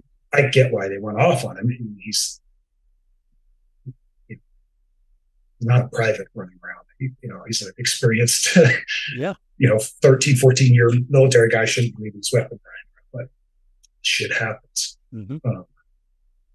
I think if he would have been there. It's hard to underscore just how complacent, frustrated things get at the tail end of a deployment. I don't know of anything like it in the civilian world to equate it to, but like the emotions, the tensions, family dynamics that are about to come back into play, like it's a really tough environment to be in when you're coming back from deployment. I would say the best analogy is the losing team in the final minutes of like a playoff run, a deep playoff run, the first place. That's about the only thing that I can think of as a pretty, like you've poured your heart and soul into something. You've sacrificed all that time, effort, energy, and now things aren't going your way. And it's that you see it when those athletes get frustrated. It's the same kind of frustration at the end of the tournament. Like you just want it to be over with. You just want it to end. And it's worse than that because it's worse than a game because it's just a game. Right. The thing with the deployment is there's no like happy outcome of it. It's like you just want it to end so you can go home. Right. So you see your family, so you can reset, knowing that you're just gonna have to turn around and do it again. And a game ends at a fixed time generally, whereas a deployment could be extended a couple days. Who knows what happens? Months. Yeah, I think, like I said, that deployment ended up going like 88 days. It was only supposed to be 60. And you always thought 60 really meant like 66 because it's 3 days to get there and 3 days to get home. But, and that, so that whole 5 years to give people an idea what you like, Army guys during that 5-year run were going for a year on and a year off. I don't know what the Navy was doing at that point. In our world at AFSOC, I had squadron mates that were going 60 days on, 60 days off. And I was going 2 or 3 months on, 4 months off is about the cycle. I was gone 2.5 years and 5 years, basically. So. And you mentioned the family impact, right? Like, what did you get as your follow-on? I think that's one of those things that we haven't touched on. Yeah, so I actually asked to go back to the schoolhouse and was allowed to go to the schoolhouse. So I went to Randolph Air Force Base in Texas as a navigator instructor. Got it. Okay. And so my son was born in 2004. And so the last 2 years in my time in that squadron, I was gone from my son for a year at that time. Yeah. So, yeah. Yep. And then, so there were a big consideration of why I wanted to go to the training command in the schoolhouse was, my wife was pregnant with our second at the end of, during that whole last deployment. And, was to get that family time. That was the big piece and that wasn't necessarily the best career move to make also. I mean, if I really wanted to make a good career move, I would have moved to one of the other squadrons in AFSOC. Probably one of the squadrons that's a little lesser capable aircraft, because as my squadron commander said, I would have been a bigger fish in a smaller pond. And a lot of the guys that did that all went on to become 06s and squadron commanders, and fly the J model and do all that fun stuff. But I chose the family side. I'm glad I did it because I don't know if my marriage, you don't know how your marriage would fare, seeing how other people's marriage fared. Yeah. And then, I was lucky from that point. For the next 10 years, I did, in the Air Force, we have what's called a control tour. I did 3 control tours back to back. So I did that tour at NAV school, which was a control tour. Now we were deploying people as individual augmentees out of that squadron. But the day I walked in, when I had my first interview with the director of operations of that squadron, and he had obviously looked through my jacket, and they were really happy to have like a soft nav. They didn't have a lot of soft guys at nav school. So they were very happy to have somebody with my experience there to pass on some of that training experience to the younger guys. And then, or to the new navs. And then he looked at my combat deployment, my combat record, my deployment record. He's like, he looked at me straight and I said, Mike, you're never going to deploy out of the squadron. He's like, I've got guys that have never deployed in their 4 years in the Air Force here. guys that flew 3 years in a normal unit, and now they're brand new instructors and training units. Like, they'll deploy before you. He's like, I'll figure it out. Then I went to a staff job at Soxel. Same type of thing there. It's theater soft command. You can't deploy out of theater soft command because you have to be able to deploy to your theater if something happens. So if something would have happened in Colombia or Venezuela or Honduras or any of those kind of hotspots down south, we would deploy and run the headquarters for that. So, and then ROTC was my last assignment in the Air Force in New York City as a commander of an ROTC detachment, and that was a really fun job. And everybody could deploy out of that except for the squadron, except for the commanders. Yes. So I lucked out. I had 10 straight years. Yeah, I had six years in the most deployed unit in the Air Force, and then I didn't deploy again. Now, at that point, after the ROTC, the writing was on the wall. It was either retire or get a 1 year, a 1 year assignment to Kuwait or Afghanistan or someplace. So, well, Mike, let me ask you this. I guess as we start to wrap up here, the post-military time, you said, like, hey, your wings don't really buy you a cup of coffee. How do you carry your military experience, persona maybe, with you in the civilian world? What's that been like for you? It's been really, to be truthful, really tough, really hard. Actually, I think the hardest transition for me was the hardest thing I've ever done. Like we talked about that first part one, very driven, very focused kid, knew what I wanted to do, went and did it. Right. And then lucky enough to get up here and to get it. I was a ROTC commander in New York City. Whoever thinks about that, so I had all the opportunity to make connections and meet people. And I had this desire I didn't want to pound my head against the government brick wall anymore. I didn't want to be a contractor. I didn't want to do any of that stuff. I had no desire to do that stuff. And I thought, I was naive and thought that would be, hey, at this point, it's like 2016, 2017, everybody's yelling about how great the military, like there's a lot more support now for us than there was for your dad, right? For sure. And that kind of led me to be, I guess, a little overconfident. So I thought I'd get a job with like a big bank really easy or like finance or something like that in New York City. It took me a year and a half to find my first role in the military. It was really hard. That's tough. And I will say some of the factors for that is it's a lot harder for someone leaving the military. It's actually a lot harder for retirees to transition to the straight civilian sector than it is for people mid-career. You're so senior at the time that it's hard for companies, I think, to understand, like, hey, we could bring this person in, but it's odd because of how old they are, how much experience they have, when obviously you could do any of those jobs.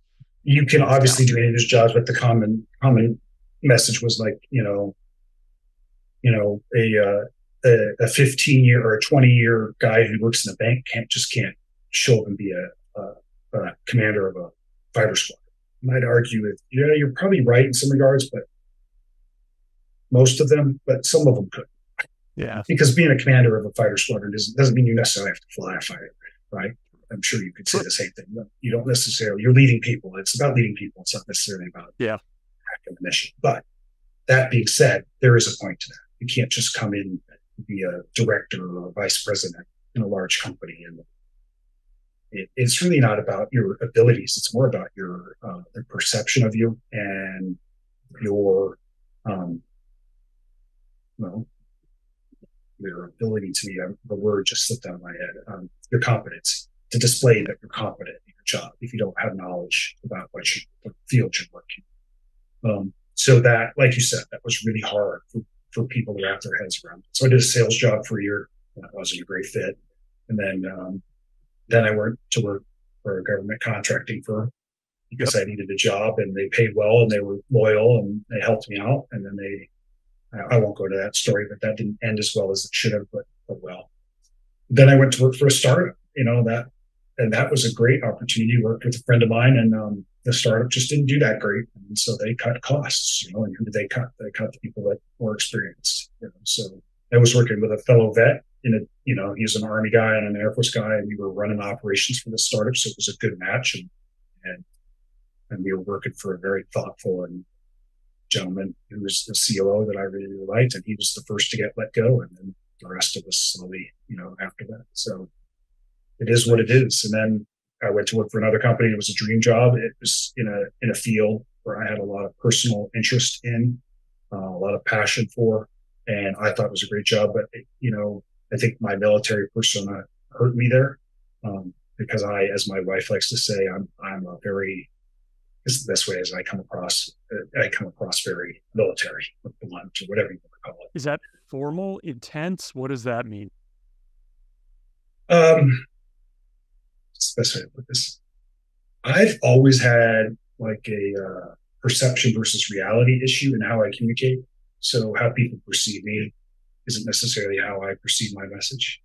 I've worked on it a lot, but the military was a good fit for my persona. I would actually say the military calmed me down, which is rare, it tempered my personality. So that job I was leading a team, and the team just didn't connect with me. So, and it's probably better off for both of us in the long run. And now I work for a company called, I work for a company you're familiar with, that's a Greencastle consulting company that's 100% veterans, which is probably something I should have looked for from the get-go, but there's very few out there. Yep. It's hard. I mean, I would like to ask you, what's your experience? Because you went into what, would you work at before Netflix, Twitter, or is it Google? Google. Yeah.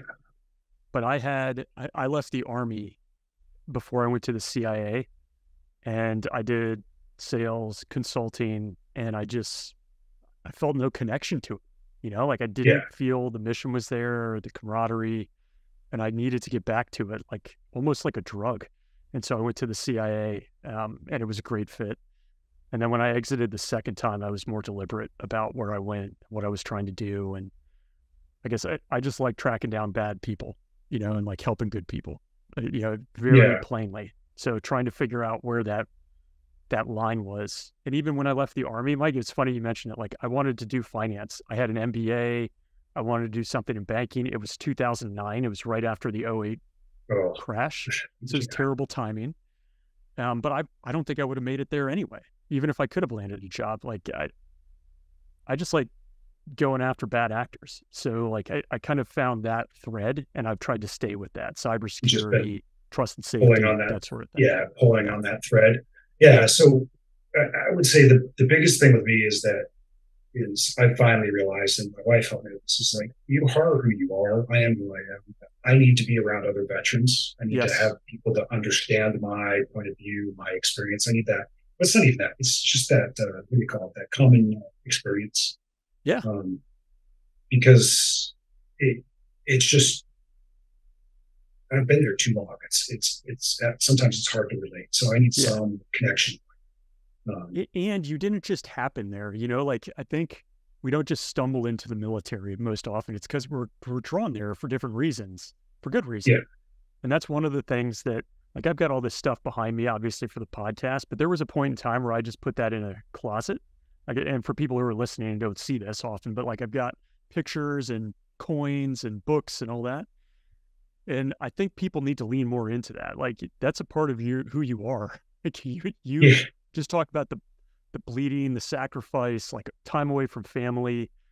It's not easy to just pack that up and throw it in a closet. So the more I talk to people, the more I think, like, you can't try to hide that away. And to your point of like finding veterans, I wish I knew that the first time I came out of the service. And so I'm very early in this role with this company, but already I can see just the culture. It's just the ability to be told, here's kind of the lane you need to work in, and go teach yourself. And if you need help, the one thing I've noticed is that there's a lack of that kind of like stab you in the back type of mentality that you find in the corporate, that because corporate, I hate to say it this way, is cutthroat. I mean, it's kind of the nature of corporate or capitalistic corporate culture. It's like, if we're not, you know, making our product better and figuring out a way to sell our product by hook or crook or whatever else, then that seeps down into the culture of people. Yeah. So, yeah, yeah. So veterans, my big thing now is I want to stay close to veterans. And if you know, if I ever leave this firm, I'll be very deliberate about where I go, and need to work.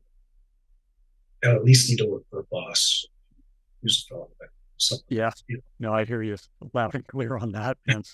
Jeez. So, well, Mike, I really appreciate it, man. Is there anything else to say before we wrap up here? I know people catch the first round, but yeah, what else? I know. So, strongholdfreedomfoundation.org for your listeners. If there's anybody interested in helping, donating, or helping out to support any of the K2 vets out there, I know a lot of people don't know about this story. There's been some pretty big news stories, you know, via CBS and some other people. You can look up Karshikov on the internet. You can read about it. You can read about some of the gentlemen out there told their stories, and ladies have told their stories of the illnesses that they've dealt with. It could use a lot more voices. We could use a lot more voices in support. I mean, I keep up with it. I'm not a board member or anything like that. I just know they're doing good things for those of us that need the VA to take care of us. And that's like, and as I said before, you know, not all veterans are combat veterans, but all veterans that go to a combat zone can suffer different types of trauma. And, you know, for all of us that served at Karshikov, we all have that thought in the back of our head from time to time that when's that silver bullet coming for me? When's that cancer or that autoimmune disorder or whatever. So, you know, and it's, you know, I'm blessed. I can take care of myself. I'm financially sound. I've got a great family, but some of these guys and girls, you know, they're not that way, and they don't have the ability necessarily to take care of themselves if something befalls them. And if the VA isn't going to, you know, if the government isn't going to acknowledge that they sent us there, and they knew it. That's the thing. There's lots of proof. They now have lots of proof that shows that they knew that there were issues at that base before they even agreed to go there. So, well, I appreciate it, Mike. We'll get that link in our description so people can find it. Thank you so much for all the time, part 1 and part 2. And again, you know, we didn't touch on a whole slew of things here that we hit on in part 1. Like, people want to hear more about the mission set, the MC-130 configuration, the experience of getting into that aircraft. All of that is there. So thank you for the time, man. It was a blast. Appreciate it. No, thank you for the opportunity. I loved it. I appreciate it. Like I said before, it's cathartic to do this, to speak with, especially speak with fellow veterans or not. Yeah. Someone that has heard your story or knows much about you. Just seeing your reaction is awesome. Like, the fact that you know so much about the military and CIA and other fun stuff, but you still are surprised and shocked by some of the experiences that all of us go through. It's cool. So keep doing what you're doing, and when you start selling those shirts, let me know so I can buy them. Will do, man. But we do sell them. We got a link for them, so I'll get one over to you. We'll have to. I'll get on the link and buy one. You're not going to give one to me. All right. Thanks a lot, Mike. Appreciate it, man. Have a good one. I hope you enjoyed this combat story. Got a couple listener comments here. One is from the Ryan Neal episode, and it's from Lori1270. And she says, great episode. Thank you for sharing your story with candor and heart. I understand from the opposite side. When Ryan spoke about families, it's difficult for all members in the family. Thank you for sharing. Ryan, I found your podcast when I went down a rabbit hole regarding PJs and 18 Delta medics. I appreciate your podcast style and your guests and their stories so much. I keep coming back to learn more from these amazing men and women. I've been a military wife, and I'm surprised to find many similarities and difficulties from my point of view between Navy carrier combat pilots and their jobs, in quotes, their jobs, and special forces. Thanks. And it is so true. The more we hear from these elite pilots, like Intake, Fischel, Killer Chick, and I know some of those are Air Force, but you're speaking specifically to the Navy carrier pilots. Still a very intense job. even the training environment is lethal. You lose so many people along the way, and you're always right on the edge, and you got to be so aware. You cannot be complacent. And I think that's so true across the board for these special operators. Thank you so much, Lori, for leaving that. It means a ton. And hope we keep these coming for you. And then the next listener comment is from a subscriber on YouTube. It's CVN8268. And this is on the Top Gun Maverick, the making of Top Gun Maverick from the aviation standpoint with Intake, Randy Howell, and Kevin K2 LaRosa. He says, if these guys aren't the reason for the next generation of aviators, then something is wrong.